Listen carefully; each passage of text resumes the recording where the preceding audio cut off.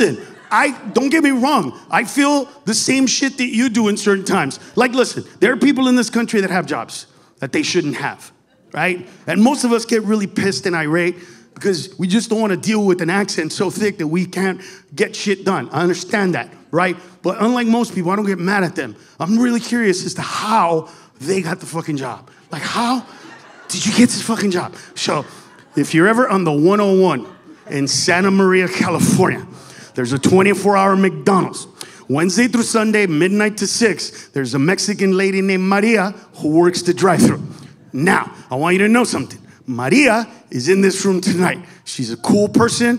I love her. Whenever I'm in town, I give her free shit. She is good peeps. That being said, I don't know how that puta got a job where speaking English is a fucking requirement because Maria's accent is so goddamn thick. The first time I met her, she confused the shit out of me. I had no idea that McDonald's now serves creepy chicken.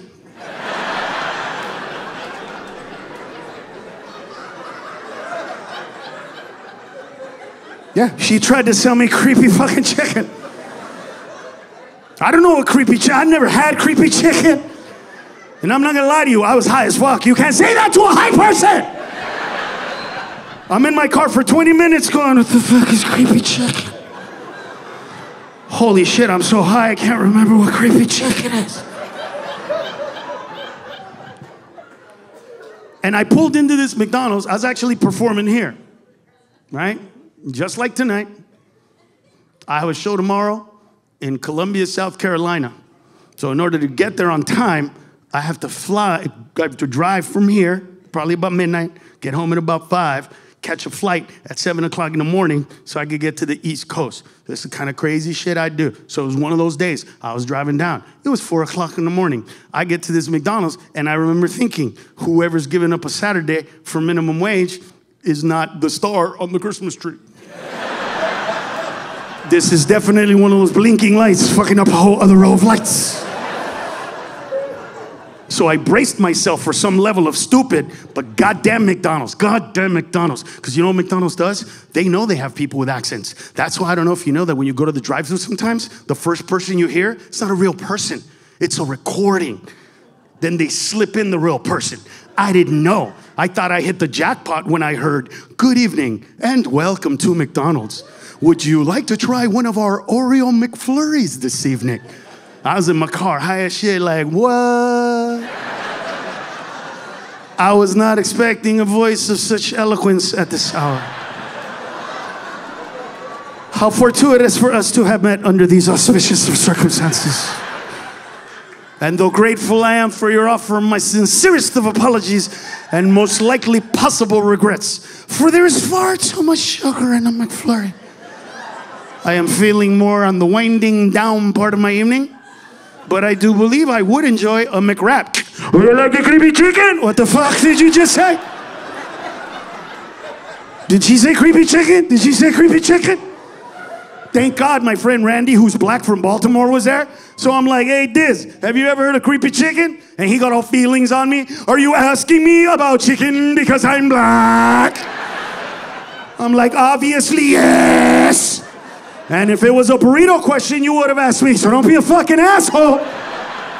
You always ask me Mexican shit, and you know I'm from Honduras, so go fuck yourself with your bullshit. He's like, nah, man, I ain't never heard of no creepy ass motherfucking chicken. And I didn't say anything at the time, but in my head I was like, why the fuck did he get blacker?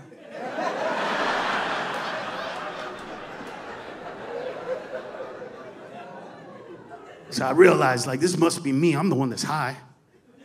I go, I'm sorry, senora, but what kind of chicken did you say you had? And the puta ughed me. I heard it. I go, what kind of chicken did you say you had? And I heard her go, ugh. What? Oh, you're annoyed with this fucking conversation? She goes, I can understand what you say. You can understand what I'm fucking saying? She goes, just come to order in the second window. At this point, even Randy's like, there's no G in fucking window. Bro, lower your voice. She's gonna shit in our sandwiches.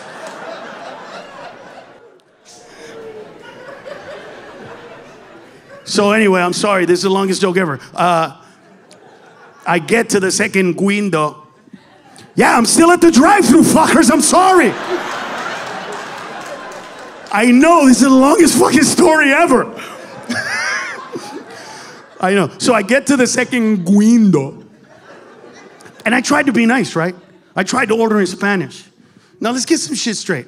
I don't need to order in a foreign language in order to make it easier and facilitate the process for you, because you are incapable of speaking the language upon which the menu was written in the first place. I don't have to do that, but I'm not a piece of shit. So I looked at her and I went, oiga señora, obviamente los dos hablamos español, así es que ¿por qué no me deja ordenar en español? Así no tenemos que hablar inglés y todo tranquilo, ¿verdad que sí? I thought she was gonna say gracias, but this bitch went like this. I speak at the kingi. Like, what the fuck is that? And how am I the asshole? So then my friend Cisco, who's sitting behind Randy, taps me on the shoulder and goes, you see, bro, these people come from other countries. They don't learn the language. And now we gotta go somewhere else to get food because this bitch can't pronounce crispy fucking chicken. To which I replied, don't interrupt me, bro, because I got a flow going here. Here it is. She is not the problem in this country. It is Americans like you who do not understand to differentiate between a symptom and a problem. You do not know how to discern. You assume that they're the same, not understanding that one is not curable while the other one is, for one is only there as a symptom to let you know you have a problem in the first place.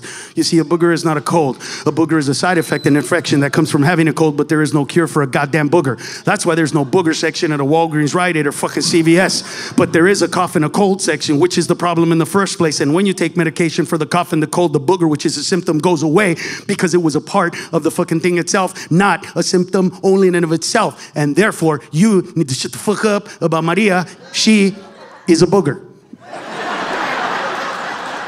And Randy is like, how fucking high are you? And I'm like, I'm very high, bitch, but don't take away from the brilliant shit I just fucking said. Brilliant, you just called her a booger, and I stand by my fucking analogy. She's annoying like a booger. She won't go away like a booger. And she's still there? Yeah, like a booger! But she's still not the problem. So I'm not mad at her. And Randy goes, well, who the fuck are you mad at? I'm mad at every American that applied for that fucking job too. Because after all the interviews were done, the best applicant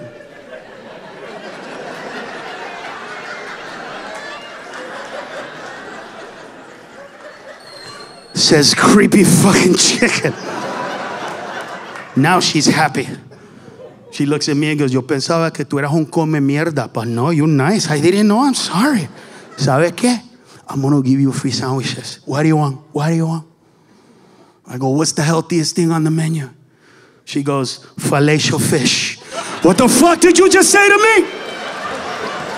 You have fellatio fish? Even Randy's like, she got fish and suck a dick.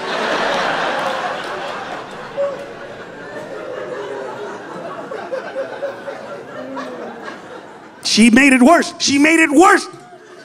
I said, no, I don't want creepy chicken. I don't want fellatio fish. And then she goes, you want cheese verga? I do not want cheese verga. That means cheese dick in Spanish. I'm not circumcised. I already have queso cotija in there if I don't clean it right.